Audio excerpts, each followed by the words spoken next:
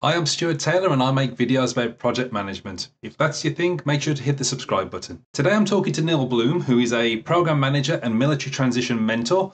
He's talking about how he transitioned from being in the armed forces to having a full-time professional career as a project manager. I hope this is useful to you. Would you like to tell us about how you made your transition to get from being in the army to being a professional project manager? Yeah, sure, Stuart, and thanks for inviting me along. I spent 22 years and a couple of days in the military. And on leaving, I decided I wanted to become a project manager or get into project management. So signing off in 2018, military term signing off, I then went through my project management qualifications and courses. I did Prince 2, I did Agile, I did some Change and some Scrum and all that. I then, kind of researched the role a bit more in depth. And lucky enough, in 2019, then I joined a big transformation program in Cambridge. And that was my kind of journey coming out of the military. A lot more detail within that, if you would like to know. Oh, yeah, sure. How long did that transition take? It's 12 months, pretty much. So there's from the day you kind of sign off to the day you leave is 12 months period. My courses and my whole transition probably around about 10 months with about 2 months of me time at the end of it as well. But, it's enjoyable. It's quite funny because a lot of stuff you do in the military actually is project management at a certain level. You just don't realize that you're doing it. And then when you go through the qualifications, it's like, oh, hang on, this so relates. I've been doing this for the last 15 years kind of thing. So, yeah. Did they help you to understand that you were a project manager and then offer the training towards that, or is that something that you arrived at yourself and you realized that was the direction you wanted to go? Yeah, there's a lot of knowledge pamphlets and education out there saying that military are very good at project managers. Look at this trade is somewhere you could go. And I think most of us in the military at the point in time, we don't really relate to it. We're like, are we that good? Do we know what we're doing? Have we done this before? And it's only through experience, of me reaching out to project managers at the time who are ex-military going, hang on a minute, yeah, you have done this. You know what you're doing. So they kind of, you go, do you know what? The light bulb moment goes off. He goes, yeah, I can do this. So yeah, they do help you and guide you along as well. Did you have any difficulties in the interview process to demonstrate that you were a capable project manager? Certain elements, yeah. 22 years in the military, I've never had an interview as such. I come out, my first interview wasn't the greatest one of all. But yeah, you're trying to relate what you've done in the military to the civilian kind of world. And it does take a while for you to translate that across, and especially your transferable skills as well. But it's a bit of an art. When you get there, you're like, okay, I've got this now. When you got your first role that was in project management outside of the military, for me, that first role was largely translating theory into practice and getting that wrong. That was a big adjustment that took years for me, to be honest with you, before I realized that not everyone was doing it by the book. Did you have a similar transition difficulty of any sort once you got into the role, where you brought your old attitudes perhaps along, or you had any misconceptions and had to relearn a few things? Yeah, firstly going into it, this was a big program project. It was lots of project managers and all that. And then you go into it and you go, right, let's do it by the book. We've got everything. And you're looking around and the business aren't doing it by the book. They're not doing prints. They're doing Agile. They're doing everything together.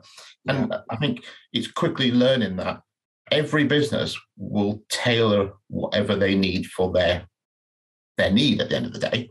Yeah. So you're like, well, let's throw that bit out the window. Let's throw that bit out the window. This works and all that. And then it is a very much an eye opener at the end of the day. But then, from the military background, the idea of we're good leaders and we're really good at forecasting, planning and thinking ahead. So when it comes into the risk management, the planning and the scheduling, it's like you bring this different level of thinking, looking out the box and all that. But yeah, initially I was like, okay, well, let's have all this documentation in place. Let's fill all these charters and all that. I'm like, they're not really doing this, but they are still delivering and meeting the targets and the timelines. So yeah, it's just goes to show the courses, the qualifications are all great, but they're just a little cherry on the cake sometimes. Yeah. Okay, that's interesting. So would you say that you've made a successful transition from army into professional project management?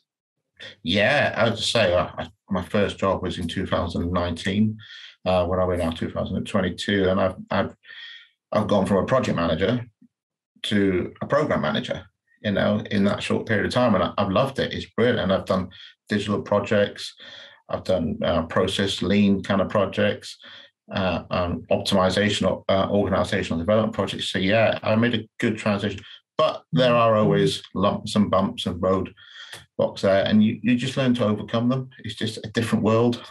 Yeah. And you enjoy it? I love it. Being able to go out there. For me, project management and the kind of roles I really like doing is being able to help people make their life and their working life easier for them. So whether that's changing a process, giving them a new product to work with, that does come with challenge. But the end goal is to make it better for them. So and it's challenging. Every day is different, and I think that's a very military thing. Every day is a different day. So you'd recommend this for others in the military? Yeah. It's such transferable skills come across, planners, leadership, communication, relationships, stakeholder management. They're all inherently there after years of service. You don't realize you're doing it. You get to transition out, you start putting names on them or labels to them, and you're like, well, yeah, I've actually been doing this. Yeah. And I'm actually quite good at it. And you're very agile in your mindset as well. So you can actually take the knocks. Something goes wrong. Okay, how do we fix this? Yeah. No, I agree. I think that for me, as I say, it was the problem-solving element and the fact that every day was very different. And there's no 2 days that are the same in project management. Yeah. Well, maybe except for steer code days, they tend to all be the same. Yeah. The same nightmare. Yeah. And I think that's one of the biggest learning curves. You do project management in the military, but you don't do the documentation. You just don't do it. And then you come into the civilian sector, and it's like, okay, you've got to do high-level reports, highlight reports, plans, charters, and all that. It's like, well, there's a lot of detail on that, and PMOs like yourself like to have them done the right way, and the PMs like to do it as quick as possible, just get the information out there. It's in your best interest to do them right. Exactly. I'm sure you've heard that before. Yeah. No, you do learn it very quickly. Yeah. Thank you, Neil. I appreciate your time. Now, if you're thinking about becoming a project manager, but you're not quite convinced, here's a video that shows 10 reasons why you should become a project manager. Go and give it a click.